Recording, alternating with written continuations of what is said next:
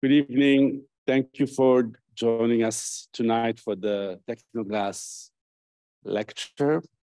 I take the opportunity to thank our sponsor, Tecnoglass. They've been supporting us for 8 years now and very generously allowing us to bring you the best. So we have with us tonight Sandra, Barclay, and Pierre Crousse, who founded their practice in 1994 in Paris. In 2006, they moved to their base to Lima, Peru, while continuing to pursue some activity in France through the Parisian studio Atelier Nord-Sud. They frame their practice as a design laboratory that explores the bonds between landscape, climate, and architecture, addressing specific local conditions in developing countries while also aiming for universal resonance on a global stage. Their work has been recognized by the 2018 Mies Crown Hall Americas Prize and the first Oscar Niemeyer Prize, among other international awards, including the 2013 Latin American Prize and the Peruvian Architecture National Prize in 2014 and 2018. Barclay and Crousse have been exhibited and published worldwide in leading venues. Their publications include 3 monographs, and they generously shared one of them with me tonight. They curated, they are regular participants in the Venice Biennial, as you know, one of the most prestigious arenas. By the way, I take the opportunity to thank our colleague, Jermaine Barnes, who has officially been announced as one of the participants in the biennial this summer. So they are regular participants in the biennial. They curated the Peruvian Pavilion in the 15th edition. That's in 2016. They were featured in the main exhibition in the 16th biennial, that was in 2018. And Sandra was a member of the 17th biennial's jury in 2021. Sandra and Jean-Pierre were both born in Peru, where they received their education in architecture. They both earned additional degrees in Europe, France for Sandra in École d'Architecture de Paris-Belleville, and Italy for Jean-Pierre in the Politecnico di Milano. They currently have academic appointments at the Pontificia Universidad Católica del Perú and have had visiting positions at Harvard, Yale, and UVA. Please join me in welcoming our guests tonight, Sandra, Barclay, and Jean-Pierre Crousse. Thank you. We're going to share. No? Okay. Okay, so first, we want to thank Dean El-Khoury for the invitation. We are really pleased to share with you our lecture that we named Constructing Meaning. I think this is something we research in each project. And we have to share, no? Yes. Yeah. Okay. Yeah. And as Rudy was saying, and we were talking about it, we started our practice in Paris, in fact, and we moved to Lima 16 years later, and it's already 16 years that we've been practicing in Peru. So this is the year where we have the same time practicing in France and in Peru. And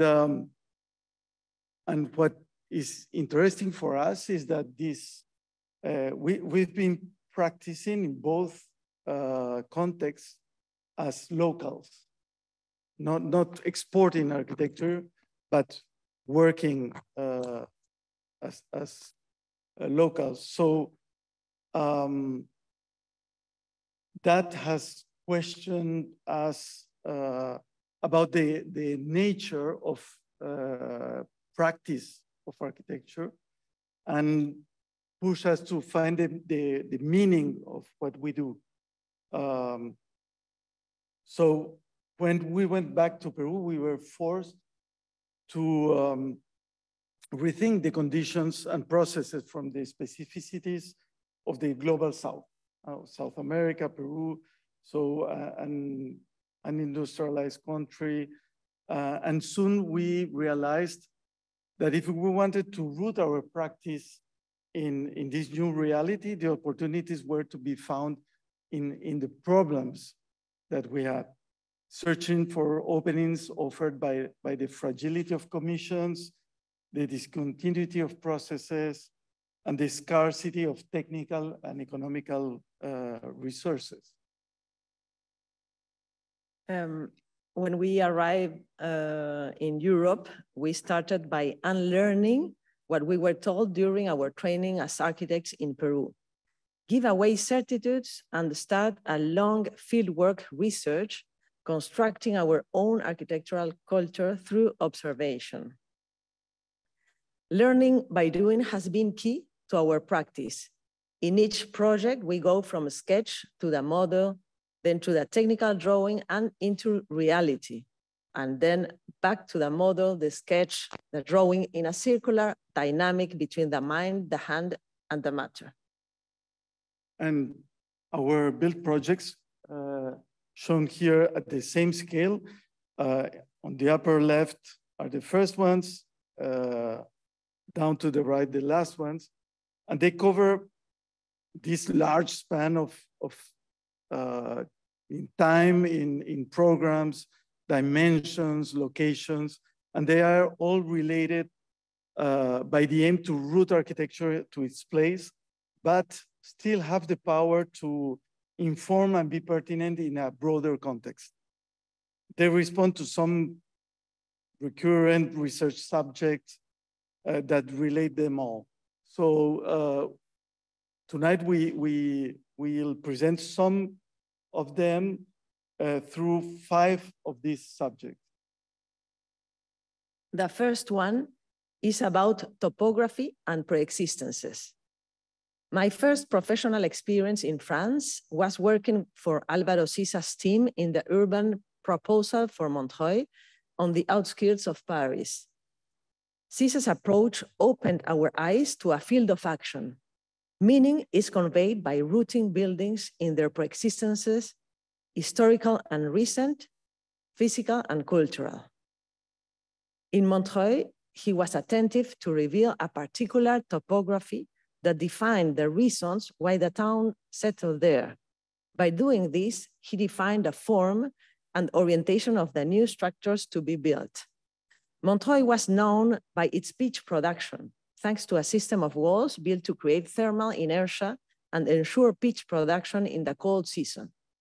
Even if these walls are nowadays nearly gone, the urban project considered new buildings should be installed perpendicular to the level curves to reveal the natural slope that gave sense to build that landscape.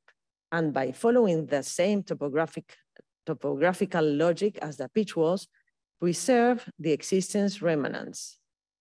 And some years later, we developed a sector of Sisa's plan with our partners, Laurent and Emmanuel Baudouin from Nancy, designing the social housing projects.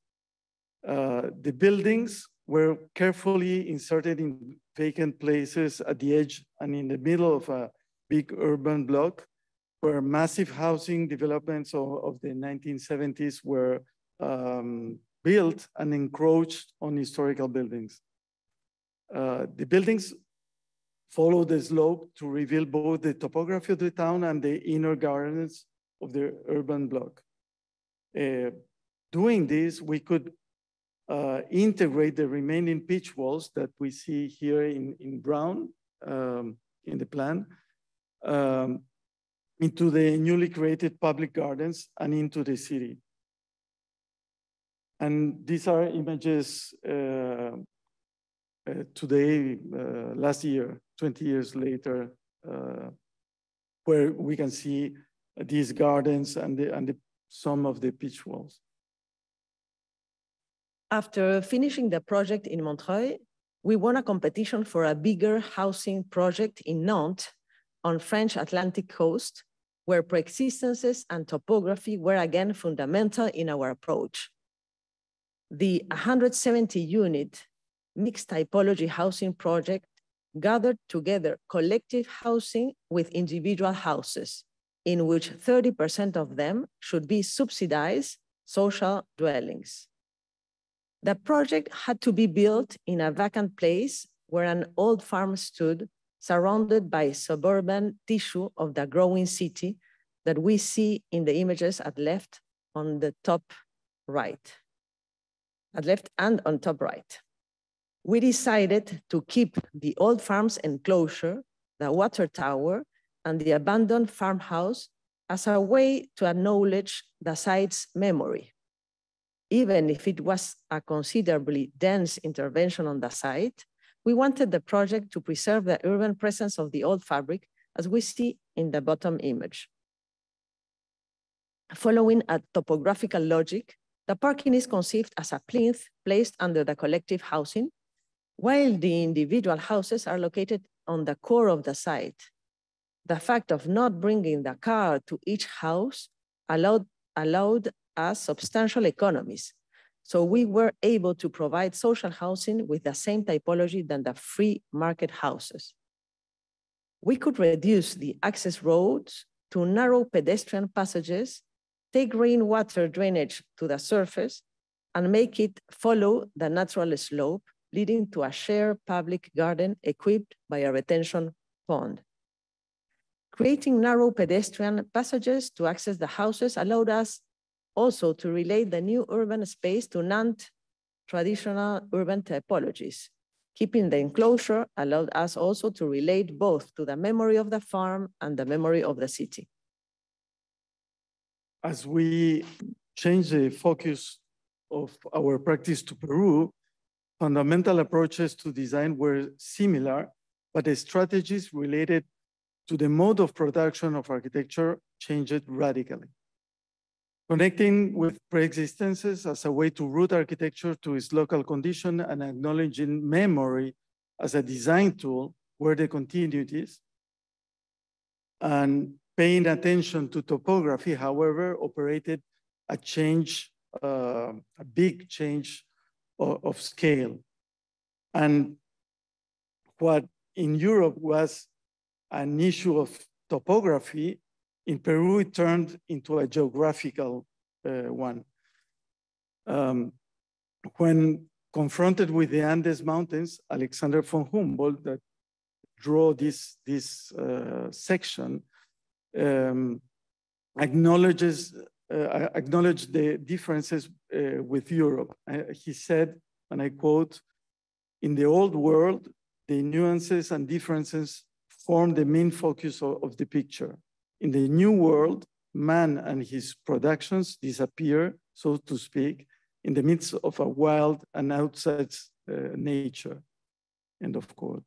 So Humboldt arrived in Lima in 1803 and went north to what is today Ecuador, where he synthesized this section. And he realized that biodiversity was here directly related to altitude. And he found a local culture that was intimately tied to the land. Most important for us architects, he realized that the section and not the plan is the only way to understand this region. And this section is so precise that we can locate our Peruvian projects in it. Due to the tropical setting, the fact that these projects are like 2,000 miles away from each other, some of them at least, is totally irrelevant. It is altitude that defines the climatic and topographical conditions relevant to architecture. Working along with the section from the barren landscapes of the desert coast through the steep mountain range into the Amazon jungle helped us rethink the geographical challenges we had from a design point of view. So understanding the section is critical to link the territorial and the architectural scale. So we will try to explain these projects by showing mainly their sections. So in Peru, land and platforms, the second subject, became main issues, introducing the way we were going to address our projects. And here, as you can see, the site never ends in the property boundaries. Even if these are ancient sites, in the modern sites, it's the same.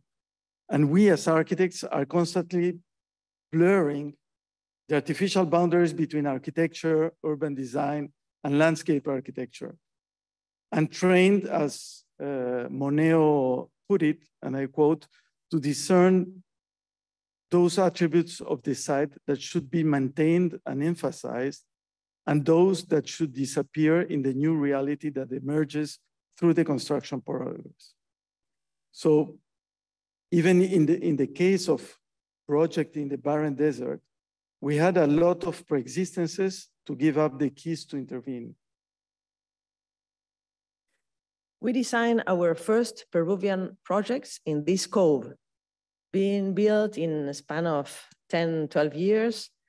These houses are located between the ocean and the Andes, were a great design laboratory in which we learn how to relate to this landscape from one project to another.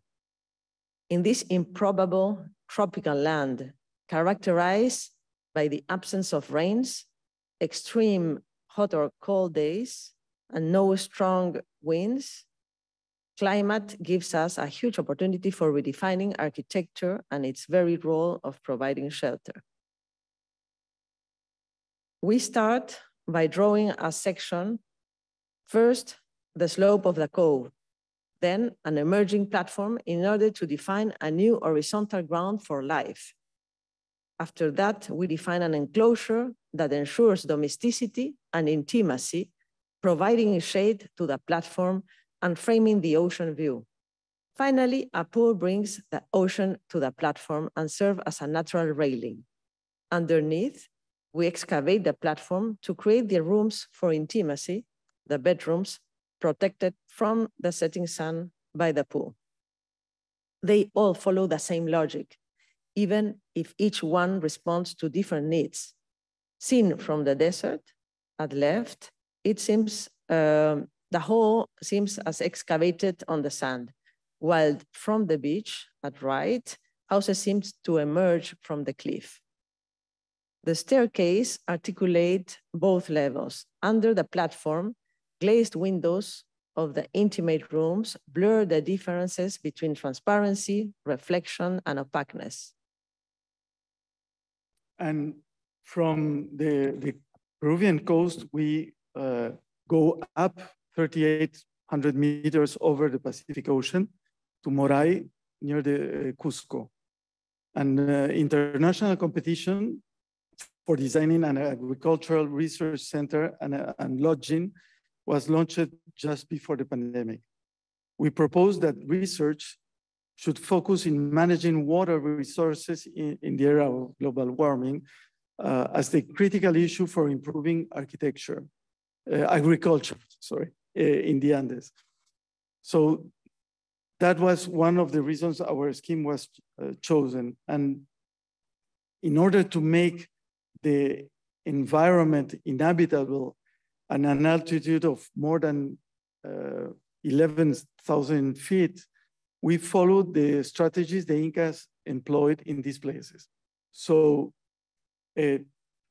just taking advantage of the existing topography and orientations to create favorable conditions for life with a minimum effort to achieve these goals. So the project was at right, at left is Moray, is more or less 600 meters away. And the proposal was to bring the ancestral infrastructural systems for water retaining as infiltration canals, reservoirs, and terraces to the architectural scale in order to collect water and use it during the dry season. The combination of the different systems would define the intervention on the site.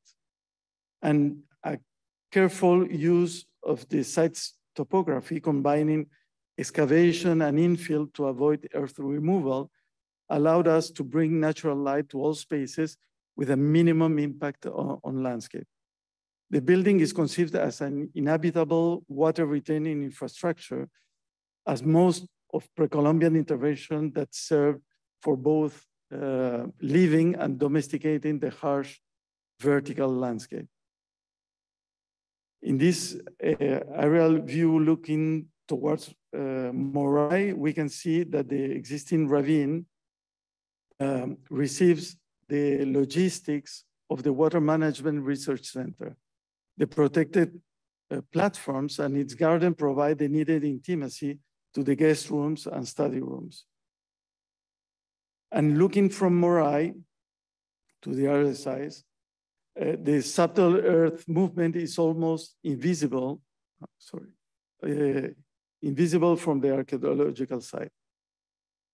So all the living spaces turn around the main water reservoir, which is nourished by infiltration canals, and landscape around is a non-landscape, is natural vegetation that change with the seasons, the reservoirs being depleted during the dry season. And these living spaces are protected from the chilly wind by a sunken garden, creating a microclimate where highland vegetation can grow.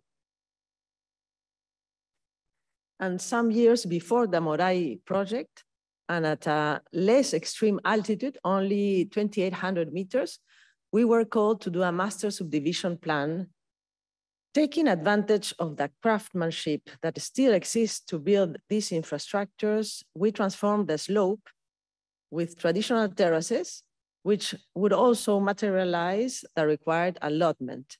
The site then resonates with a landscape that humans have transformed for centuries, dividing the plots by terraces instead of the walls that were required in the brief. And some few years later, we built this house there. Mountains are so powerful that we felt that the project could not refer to local architecture, but to geography. The challenge was to converge the vastness of the territory with the intimacy of living spaces. Inca's sacred rocks helped downscaling the immeasurable to domesticate mountains. In the same way, the shape of the house resonates with the surrounding mountains. We draw again a section as a way to understand the project. We start drawing the sacred mountains of Pituciray down in the valley. The natural slope is modified in platform terraces to create space for living. A pitch roof and a gutter frame the mountain and create the place of intimacy by defining a courtyard. Sun from the east warms the house in the morning, while setting sun hits the stone cladding of the roof and diffuses heat at nighttime. The house was built with the available technology and craftsmanship, as we did previously with the allotment terraces. The entry porch frames the sacred mountains. It marks the threshold between the open space of the valley and the domestic courtyard. Climbing up to the second floor, we arrive to an elevated terrace overseeing the valley. So traces and memory are intimately intertwined. Richard Long walked a line in the Peruvian desert, as you see in the left image, and described this as, and I quote, a mark, a layer built upon thousands of other geographic and cultural layers. In fact, humans did that for centuries in this place. Not far from Long's land art piece, Paracas people and their successors, the Nazca, made the famous lines 2,000 years ago to ask deities for water when this land was drying up. Their traces still mark the presence of their absence. The Paracas Archaeological Site Museum was destroyed by a strong earthquake in 2007, and the European Union financed its reconstruction and launched an architectural competition the following year. We had a quite short budget and a sublime landscape as main ingredients for the project. We decided to keep the memory of the previous museum by building in the exact same location, respecting the overall volume and geometry, and in addition, avoid archaeological surveys that were mandatory if we build elsewhere in that site. We wanted to introduce landscape logics into architecture, bringing again the immeasurable to the human scale. Seen from the archaeological burial site, the museum modifies landscape and at the same time depends on it, as would a rock or a trace in the desert. Another layer, as Richard Long would say. A porch announces the entrance to the enclosure, acting as a threshold between the vastness of the desert and the open air inner circulation. In a climate where rain is inexistent, the different programs can be related among them by this contained exterior space. The single-story building has a technical level on top of it to receive future museographic equipment we couldn't afford. In section, the first element we defined over the undulating sandy ground was an enclosure. And seen from the burial site, the fifth facade or the folding roof is conceived as a protection from the sun and the strong winds of this region. Finally, the low-tech environmental devices of the technical level find their place beneath the roof and help defining the exhibition spaces. These devices help us control natural light and ventilation. Actually, the museum works without artificial light. In the future, more technological equipment will be possible to install in these technical spaces. They also help define the exhibition spaces and organize the museographical sequence in a continuous and fluid space. And they are also structural elements. When reaching the southern facade, they become windows framing the burial hills.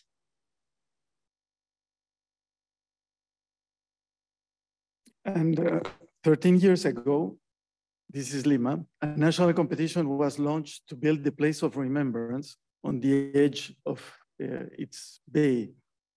A presidential commission led by Mario Vargas Llosa, which is our Nobel Prize writer, planned to build a cultural center that would articulate the efforts of an entire generation to convey to the future ones the memory of 20 years of extreme violence and intolerance that devastated our country and left more than 70,000 dead. So we believed the building couldn't directly relate with the memory of violence, as architecture is meant to dignify people. So we started to relate to the site's own memory as a way to approach the project.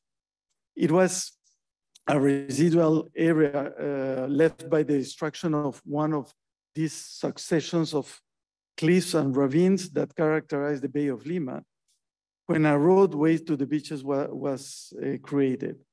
So our intervention would reveal layers of memory and significance, like if it was an addition on this pre-existence. Following the topographical logic, the building merges with the site as an artificial cliff.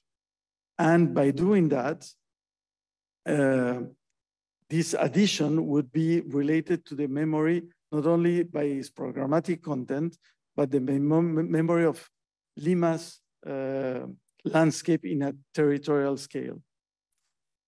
So the building closes a sequence of cliffs and ravines that is long more than 10 kilometers, because to the left or to the north, these cliffs have been cut. So this is the last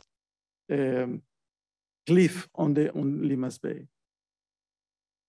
And if we draw a cut-off longitudinal section of the cliffs, we can visualize that the infill made to create the descent to the beach was a problem.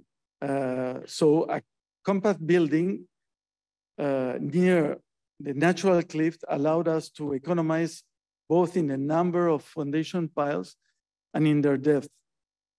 In this way, the territorial logic was meeting also the economical logic.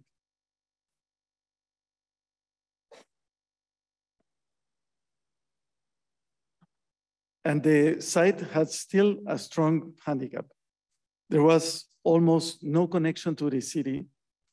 So we decided to transform this major problem for this kind of building into a design opportunity by creating a narrow passage connecting the city to the site.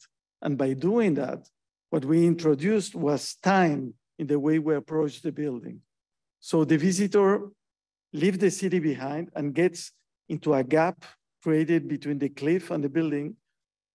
And at the bottom of this newly created ravine, there is a marked physical consciousness, a kind of intensified presence, because we are not anymore in an urban setting, and we are not in the oceanside landscape. And we can get ready to see an exhibit which is not easy to see, at least for Peruvians. And on the other side of the artificial cliff, we have this platform that looks over the sea, conceived as a public space for reconciliation. The experience of space through time is essential as we walk through the building also. The different exhibition spaces are accessible through a series of ramps, and they help to slow down time, which was our will, and be able to separate the path of the eyes from the path of the feet. And here space is made only by the building structure. Exhibition is shown on pieces of furniture and nothing more. And we arrived to the rooftop in this sequence of ramps. And this rooftop is conceived as a new ground where we discovered the horizon, and we have for the first time an outstanding view over Lima's Bay. And from there, we can go back to the city. So we never meet in this kind of museum. We don't meet, or people getting in don't meet with the people getting out in the shop, no? In the souvenir shop, but in the city itself. And we have a little video where we can see how it lives.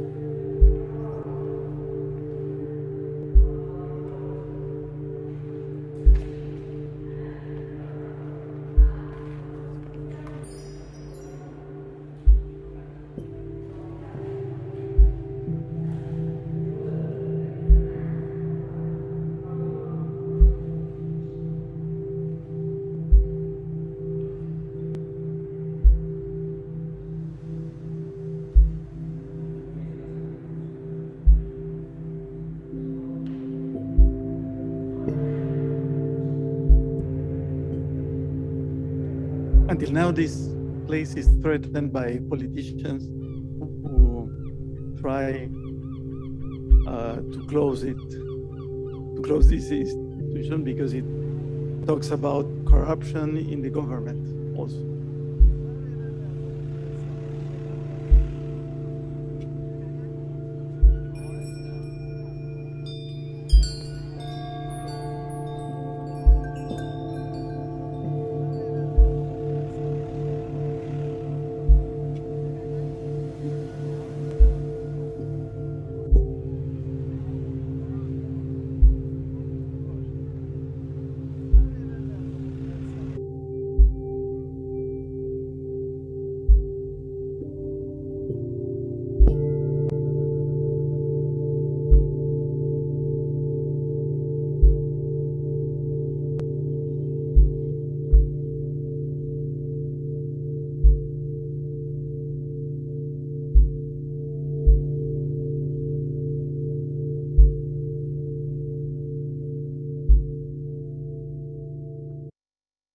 So we go to our fourth subject, and we like to say that in Peru, we shift from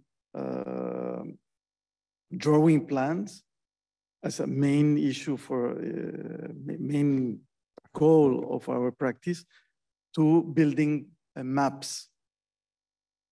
The most striking differences between working in a developed country as France and a developing one as Peru are the ways of making architecture. In places where craftsmanship is still naturally committed to quality through care and pride, and not a specialized one, but the people that make any building, the inherent imperfections that come with man-made processes leave marks on buildings.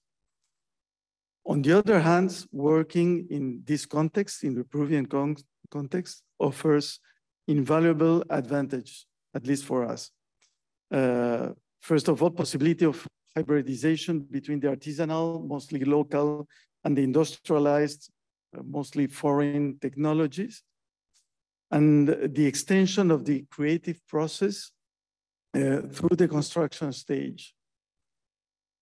While building, the illusion of control that we architects are trained to have is replaced by a constant dialogue with the craftsmen and the builders, which introduces them as visible actors in the actual building outcome. With our first houses in Peru built while we were still practicing in France, came some essential questions. So how can scarcity of resources be treated as an opportunity? Can construction processes ascribe meaning to the building itself? How do buildings age here, etc.? Traditional architecture, when local craftsmanship is still alive, can give us clues about how to recover forgotten or undervalued materials and use them in a contemporary way. In the place of remembrance, craftsmanship and limited resources was what we had at our disposal. So it made sense to combine them, making the handmade imperfection our ally. We didn't use a crane and employ more labor, which in our country is still an available asset. Man-made traces are no longer an inevitable defect and become an open possibility of generating meaning in our way of relating to the construction. So the construction marks are here related to the very memory of the act of building. In these buildings, the plans, which are documents that anticipate a future action, lose their primacy, and the building itself becomes a map. That means the record of an action that took place in the past. No? So the map is related to the act of constructing. it becomes a record of human intervention and the traces of which are visible in the building itself. So it made a lot of sense in the place of remembrance because it was dealing with the memory. And by acting like this, we, on one side, we recognize the work of people in this building, and this was the evidence of human labor and became the visible memory of human intervention. So we can see here each worker left his trace with his, which is recognizable in the whole. And we decided to keep all the traces of the construction, even if it were errors or whatever, including, for instance, at left, the traces of the watchdog that you see in the previous slide, in the fresh cement, no? And on the right, we decided to stamp the hands of the workers in the entrance. We of course didn't invented this. This was from Le Corbusier to Huidobro, etc. We tried to make sense of these things in this building, and it was not only particular to this building, but other buildings, as the Paracas Museum, where you can see the scarcity of resources, no? And we could only afford for the construction a plastered cement over a traditional masonry. So we used naturally reddish zolanic cement that has ferrite, and it becomes, with the sun, it becomes reddish. That is also a cement that is resistant to saline soil. And by doing that, we asked workers to polish it with a similar technique used for polishing the pre-Columbian vases. And this time, of course, rescaled to the size of the building, as if it was a huge ancient vase. So the cheapest way to finish the building and stay within the budget was also a way to transform the museum in a map of human intervention. And we were talking about layers. This is another cultural layer in the desert relating to the memory of the place. When building the Guayocari house in the Andes, instead of imposing a stone layout, we let workers to express their understanding on how this local andesite stone should be put together. And then we asked people to put the leftovers of the wall stone work to do the courtyard paving. We can see the care with which they are putting them. But even in projects that we use prefab panels or like this concrete brise soleils for the academic compound in the north of Peru, even there we should accommodate a bigger tolerance, because here is not, prefab panels are not in the tolerance of the millimeter, but in the tolerance of centimeters, even if they were kind of industrialized. So having a long facade and this tolerance of centimeters, we decided not to put the last panels because they wouldn't fit, and use them instead to mark the bike parking at one of the axes. So all those decisions were, of course, made during the construction process. And an imperfection can be very helpful also. In the Moquegua region headquarters, we planned to have prefab panels of 2 color tones.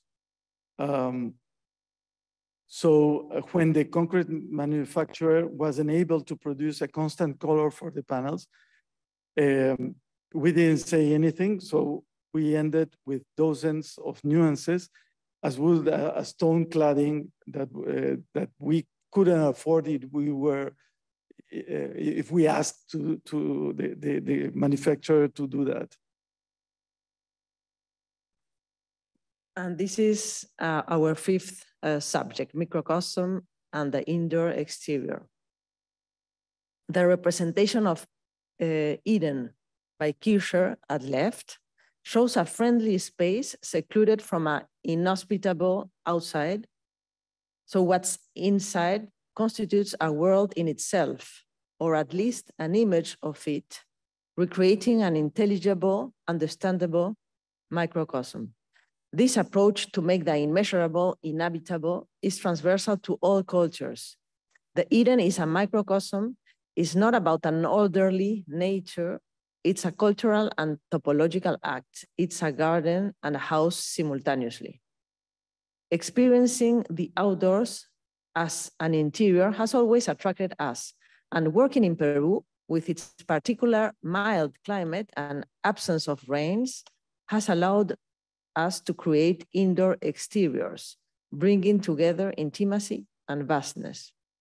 And when asked to design a restaurant that could represent Lima's uniqueness in a low-rise but quite packed neighborhood, the decision to create an indoor exterior landscape in the confined space of the plot appeared as the most appropriate.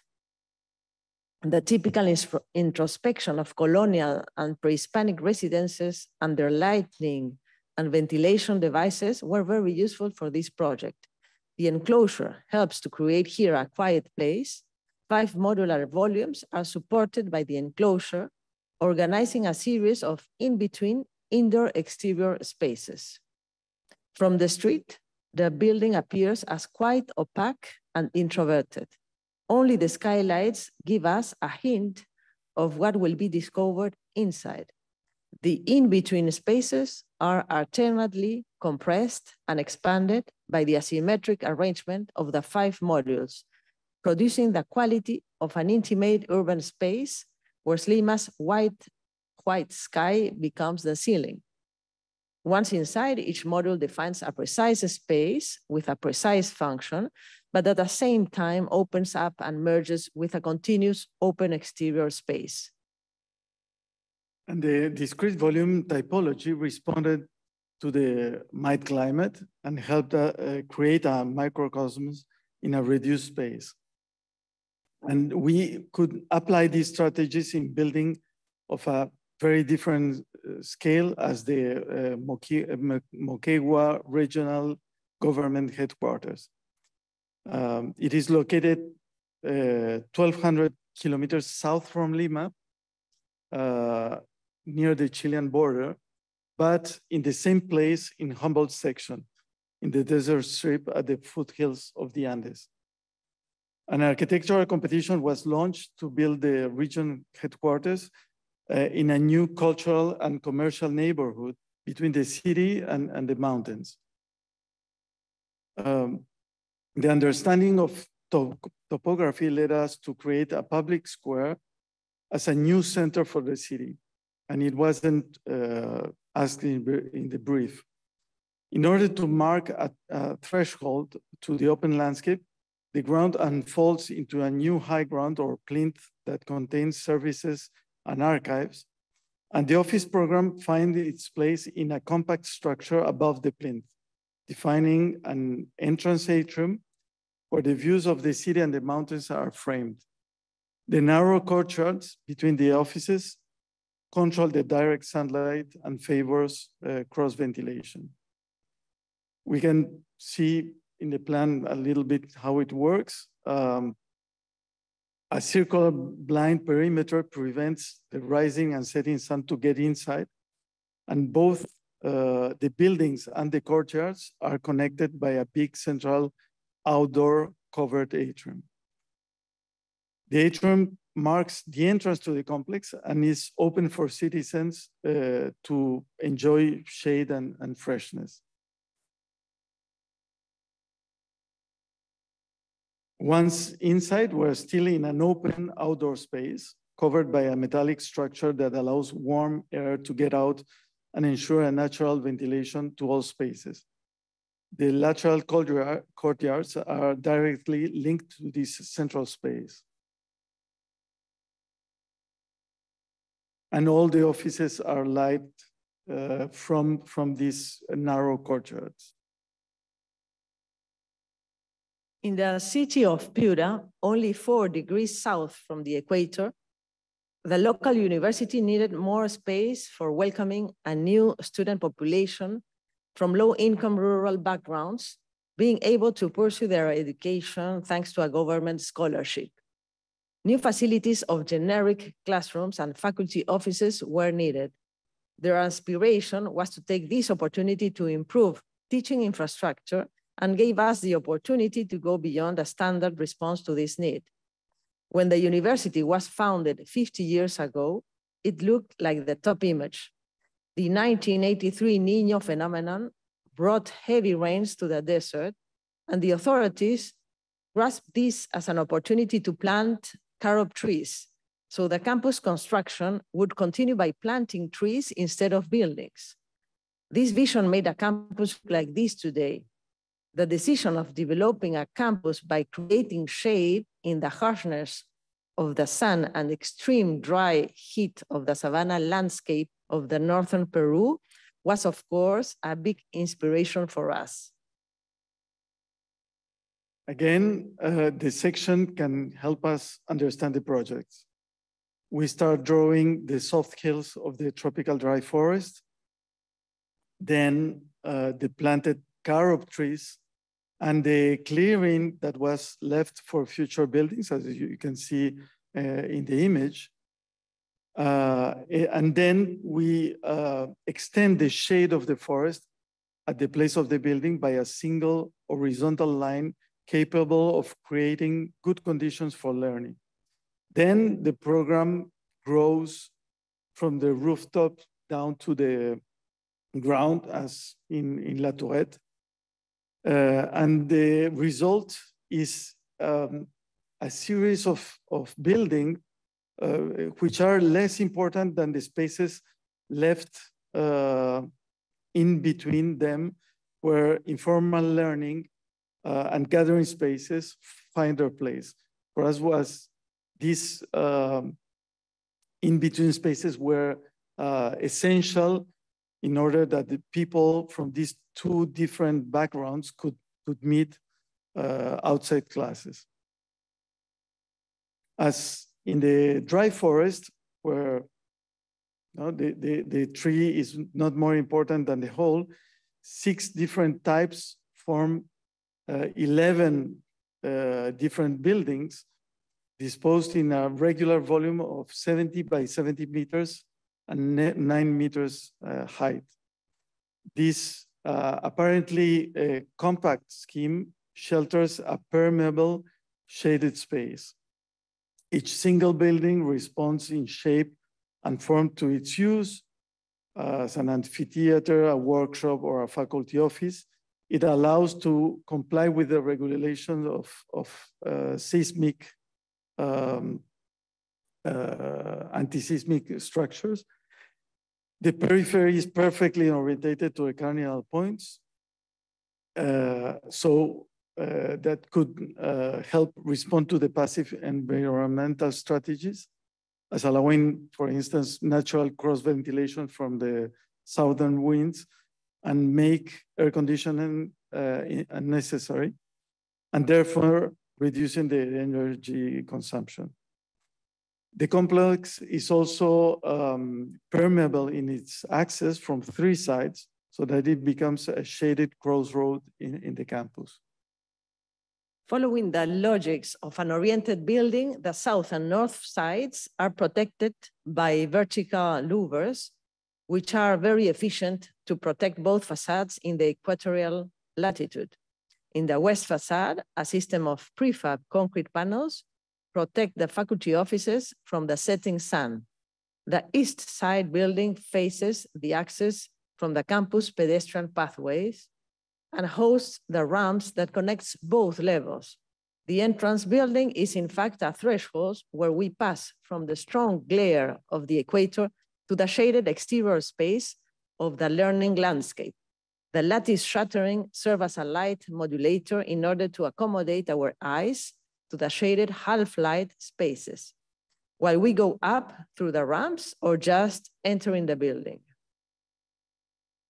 And the narrow gaps that single buildings leave between them help the light come in and help natural ventilation to pass through.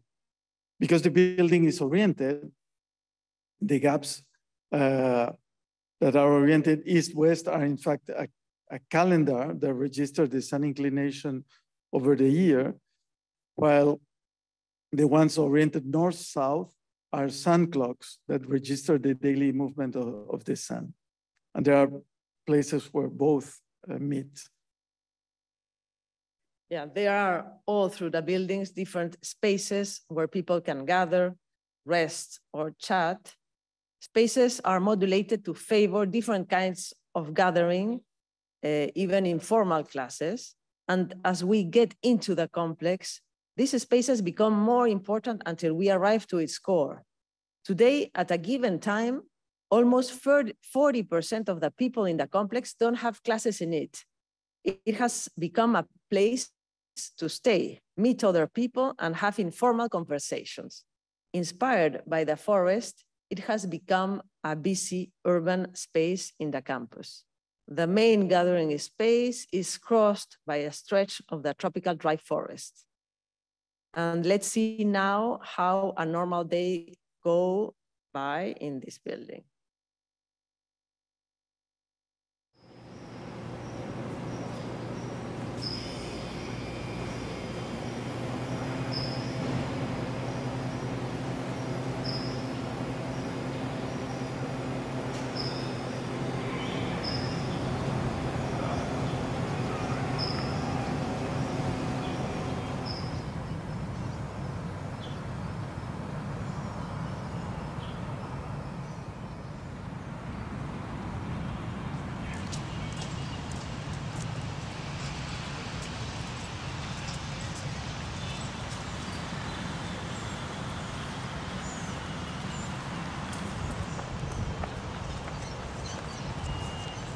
He was really late. There were 2 cameras, so he was an actor.